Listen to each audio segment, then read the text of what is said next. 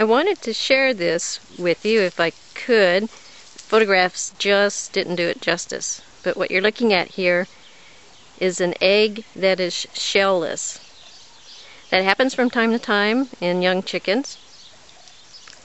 And it was quite a surprise when I reached in to collect the eggs yesterday and felt this squishy egg in the nest. What happens is it passes through the chicken's reproductive system so quickly that it just simply bypasses the last stage, which is the shell. This is the yolk and egg white that has been clad in the membrane. And that's that pesky layer underneath the eggshell when you boil and you're trying to peel them, and that little paper layer won't cooperate. It feels like a squishy kid's toy.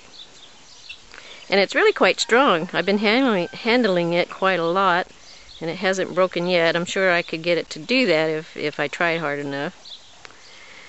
But very unusual, never seen it, never heard about it, but on checking online, it's actually a rather common occurrence. Alright, that's it. Thanks.